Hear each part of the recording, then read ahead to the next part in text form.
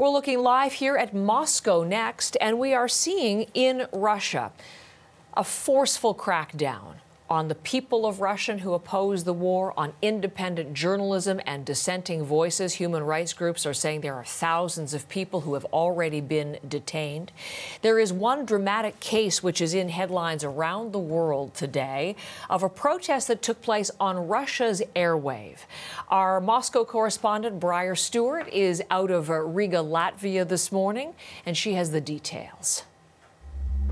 This protest happened on a 9 p.m. newscast last night on Channel 1 in Russia, which is a state-run media channel. And while the anchor was reading a story about a meeting between Russia and Belarus, a TV producer who works at the station jumped behind her holding a white sign. On that sign, it read, "No war, don't believe the propaganda, they're lying to you." Now, that sign was only on camera for a few brief seconds because the TV channel cut away to another piece of video at that point. And the person holding the sign has been identified as Marina Ovsyannikova, a producer at the station. And before the incident, she had recorded a video that was published on social media. And she talked about how she was ashamed to work for a channel that was spreading propaganda. She said that her father was Ukrainian, her mother was Russian. And she talked about just what she called the aggression and how it all should lay on the conscience of Russian President Vladimir Putin. Now, she was taken into custody. Lawyers who have been trying to reach her say they can't, they don't know where she is.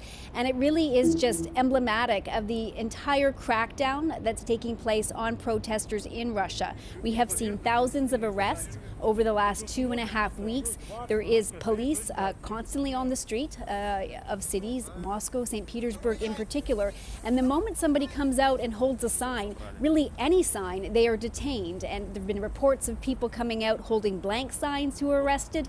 There was a video circulating where someone was holding a sign that didn't say "no war" or anything like that. It just said 2 words, just actually 2 words written on it, and she was detained. So it kind of gives you the sense of the environment here. And the Russian government recently passed laws where people can be arrested and jailed for years for protesting and for criticizing the military. So in this case of the TV producer, it's very likely she will face a very harsh penalty. Briar Stewart, CBC News, Riga, Latvia.